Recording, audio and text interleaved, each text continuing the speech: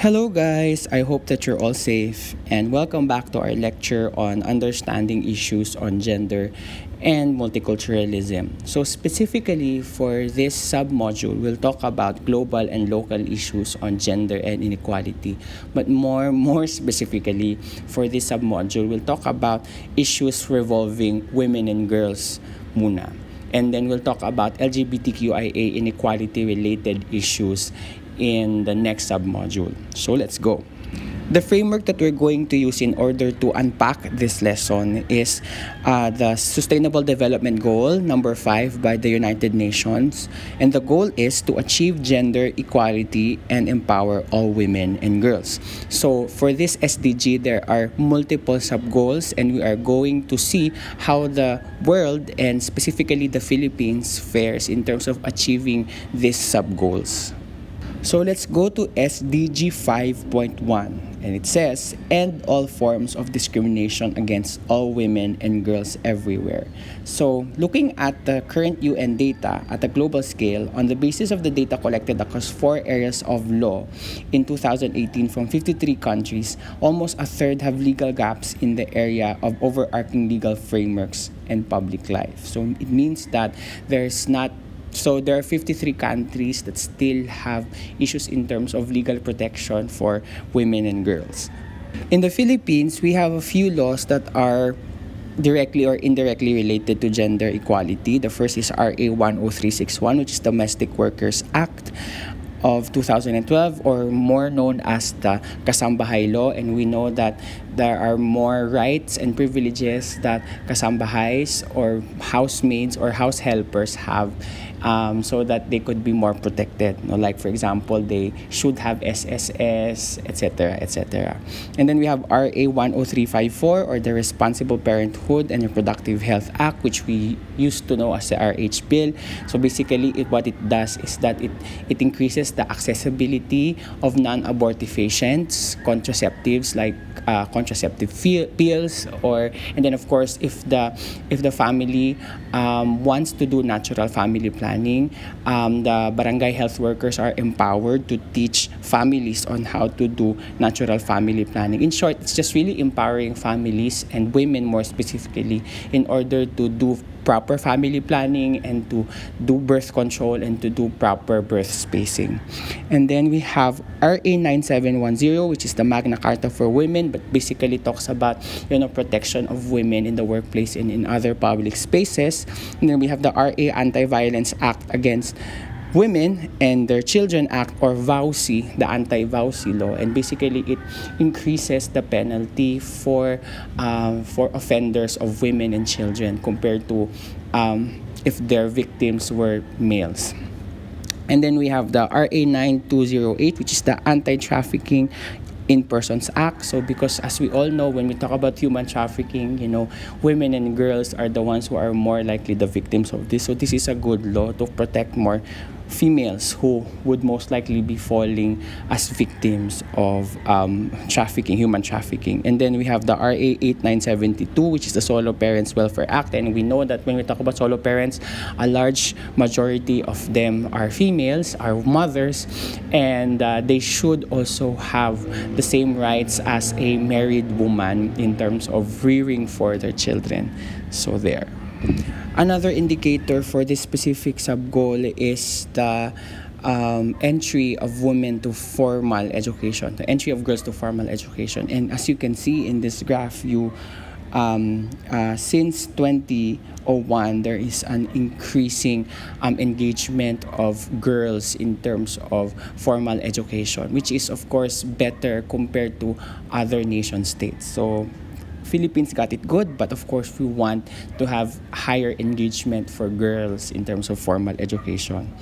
Actually, to add to that, Filipino girls are more likely to finish schooling compared to girls in other nation states. So let's go to SDG 5.2, which says eliminate all forms of violence against all women and girls in the public and private spheres, including trafficking and sexual and other types of exploitation. So globally, what have we achieved? 8% of ever partnered women and girls aged 15 to 49 have experienced some sort of physical and or sexual partner violence in the previous 12 months. The prevalence is highest in the least developed countries at 24%. So look at the intersectionality there. Lower income countries are more likely to have their girls experience domestic violence and sexual violence compared to higher income state counterparts. So it means that while there is in history there is a decrease of domestic abuse, we still have 8% of women and girls experiencing some form of physical, emotional, and sexual abuse. So now let's look at the data in the Philippines. By the way, the tables that you are seeing here is coming from the report of the Philippine Institute for Development Studies. I'm going to attach the document in this module. Anyway, so you would see here that there's a positive outcome in the Philippines because from 2008 to 2013, there is a decline in terms of the number of reported experience of physical violence and sexual violence among women. And then when you further look into the specific disaggregated data, you would see that there is a discrepancy on the number of experienced violence in rural and urban areas. So you would say in terms of looking at this from an intersectional lens, that exposure to a certain type of community, whether urban or rural, exposes them to different type of violence. Urban exposes them to higher levels of physical violence, and rural exposes them to higher levels of sexual violence. And then when you further also look at the disaggregated data in terms of educational attainment of the women respondents, you would see that college-educated females are less likely to experience forms of abuse compared to, those who were lesser educated compared to them. So we could say, again, from an intersectional lens, that education is a protective factor against abuse among women. So again, when you look into doing rights-based approach for women equality, we have to also factor this in, that we also have to give them good education so that they can protect themselves from these abuses. So here are other information related to violence against women. First is that Philippines still follow corporal punishment, but these are more likely for boys, but still females and males are influenced by this, and this could mar them physically and psychologically in the long run. And then 17% of the abuse reported by children are sexual in nature. 43.8% of children experience some sort of cyber violence. They have been harassed online, whether emotionally or sexually. And then in times of disaster and during overseas employment, females are more likely to experience some sort of abuse compared to their male counterparts. Another issue is prostitution, which is illegal in the Philippines. Therefore, commercial sex workers cannot receive any form of protection from the state. And most of the those being peddled for sex work are females. And when the police try to enforce the law against prostitution, the ones that are mostly incriminated are the commercial sex workers and not the pimps. And then 1,083 are trafficked per 100,000 population. 63% of those are adult women and 24% are girls. So human trafficking for purposes of slavery and sex work is still rampant in the Philippines. And generally, local government units have lack of knowledge or lack of implementation of VAUC and gender and development responsibilities due to, well, 1, lack of political will, 2, lack of resources, number 3, lack of manpower, and number 4, it's just that they don't really have the time for it. And then we have SDG 5.3, which is to eliminate all harmful practices such as child, early and forced marriage, and female genital mutilation. So we only have a global report for this, and it says that the practice of child marriage has continued to decline around the world, although it still is present in some communities. At least 200 million girls and women have been subjected to female genital mutilation, based on data from 30 countries. And however, the good thing is that the rate has declined. But again, our goal is to be able to eradicate all these practices because again, one, female genital mutilation has no physiological benefit. It's really very physiologically and emotionally traumatic for the young girls who are undergoing it for no reason at all. At the same time, it also produces some sort of detriment for them. It can introduce some sort of infection and sepsis, and can also cause a lot of blood loss among the females who are subjected to this type of mutilation. Next SDG is 5.4, which is to recognize the value of unpaid care and domestic work through the provision of public services. So, women devote an average roughly 3 times more hours a day to unpaid care and domestic work than their male counterparts, limiting the time available for paid work or other economic productivity, education, and leisure, and further reinforcing the already present gender-based socioeconomic disadvantages. So again, the quantifier here is that it's unpaid. Usually, in most states in the world, females are assigned to do care work, to do housework, and it decreases the time that they could do in order for them to pursue an education or pursue an economic productive job. And therefore, this decreases their ability to be able to amass economic resources, and therefore puts them in a very disadvantaged position economically compared to their male counterparts who are not assigned to do any type of housework, or who is assigned less and has more time to be able to go for education or leisure or economic productive work. And then if you look at this table that looks into the proportion of self-employed and unpaid family workers in total employment by sex in ASEAN member states. And then I highlighted Philippines here, but as you can see, except for Singapore, there are more females who are exposed to vulnerable types of employment such as self-employment and unpaid family work compared to males. Next, we go to SDG 5.5, which is to ensure women's full and effective participation and equal opportunities for leadership at all levels of decision-making in political, economic, and public life. So, globally, women continue to be underrepresented at all levels of political leadership. The ratio of seats in the government for most states is still occupied most by men. And then 39% of the world's employment belongs to women. So again, it's lower compared to males. And then 27% of managerial positions that are available are for females. So again, a large 3/4, almost 3/4 of managers around the world are males. Okay? But proudly saying, Philippines has a better standing in terms of that specific SDG. And here are a few data visualizations to support that. The first here is that we can see that in comparing agriculture, industry, and services, females most likely dominate the service industry. Not that it's good or bad, it's just that looking at where do you find the women at work. So they're mostly in service industries in the Philippines. Next is proudly the gender wage gap in the Philippines compared to ASEAN member states is very good. As you see here, the Philippines have a negative wage gap. So what does that mean? There are times that females are paid more compared to their male counterparts. I mean, compared to, Cambodia, Singapore, Myanmar, Vietnam, and Thailand. Philippines have a negative gender wage gap. So, the pay that we provide to females is comparable to the amount that we provide for males. So that's good for the Philippines. So next here is a timeline of the difference between the wage between women and men in the Philippines from 2001 to 2014, and you can see here that the gap is not so wide. Actually, when you look into the more present time, you would see that females have a little bit more wage compared to their male counterparts.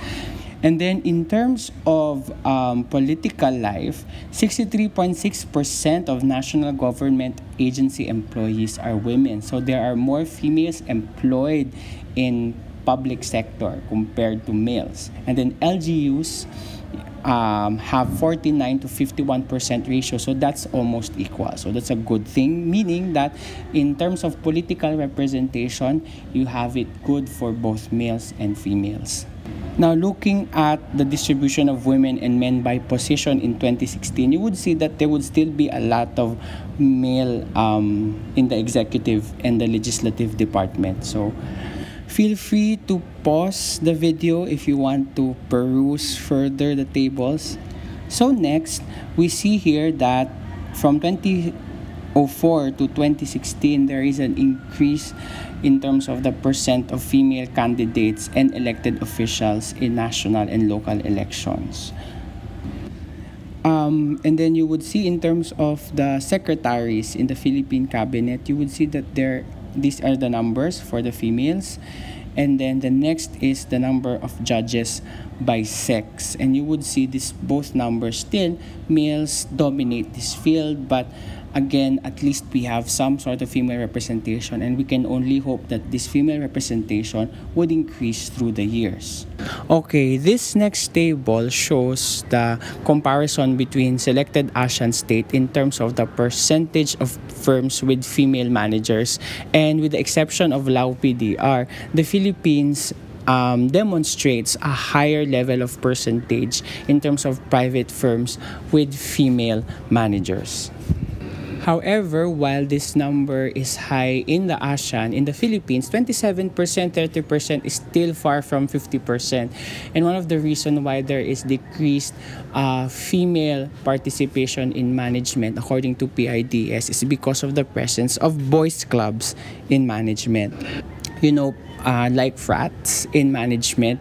So it means that they propagate this culture wherein males would more likely choose other males to be with them in the management team because they are more like-minded, or probably they share same interest and leisure activities compared to females. So this boys club culture in management in the Philippines is one of the reasons why females have a difficulty in terms of penetrating into management positions in private sector.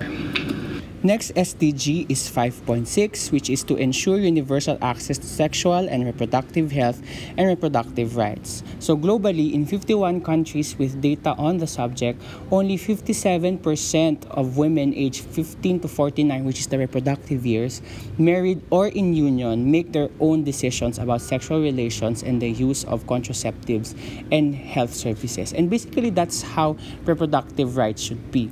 The decision-making in terms of fertility, the decision-making in terms of having sexual activity should also involve the female and should not be unilaterally assigned to the males, which is always seen in some communities, in some countries, even the Philippines.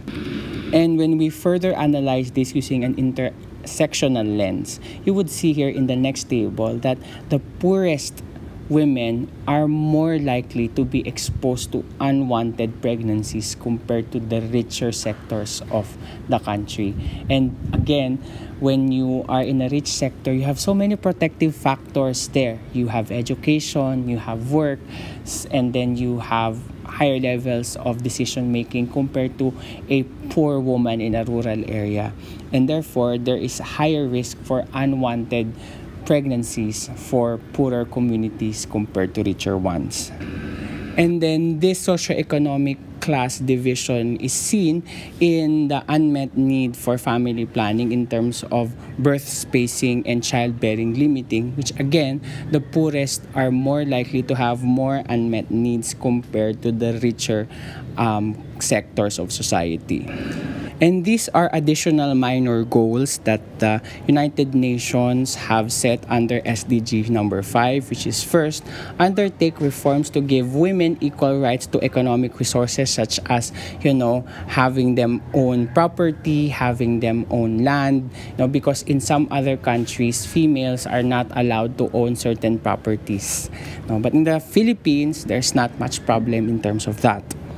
Next is to enhance the use of enabling technology, in particular ICT, to promote the empowerment of women, because again, there's a digital divide in terms of males and females in terms of the use, access, and benefits gained from information and communication technology. And in terms of the Philippines, that's not much of a problem because there is no restrictions for females in the use of ICT gadgets or ICT materials. At the same time, we have improved our educational system, which again, females are highly likely participating in, to increase the skills and capacity of people, of children, and of students in terms of ICT skills and competencies.